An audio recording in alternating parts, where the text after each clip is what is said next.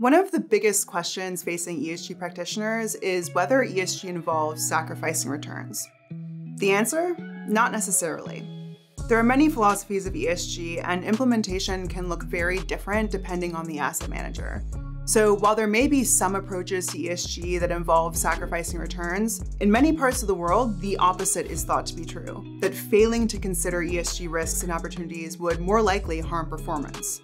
Research on this topic has historically been focused on the public markets, with conflicting findings. Recognizing the data gap in the private markets, we recently published some research on how PRI signatory GPs perform compared to their non-ESG committed counterparts. Signatories to the PRI, or Principles for Responsible Investment, make a commitment to incorporate ESG into their investment analysis, decision-making, and ownership practices. While our initial analysis yielded mixed results, after controlling for other performance-impacting factors, we found that PRI signatory status had little to no influence on returns.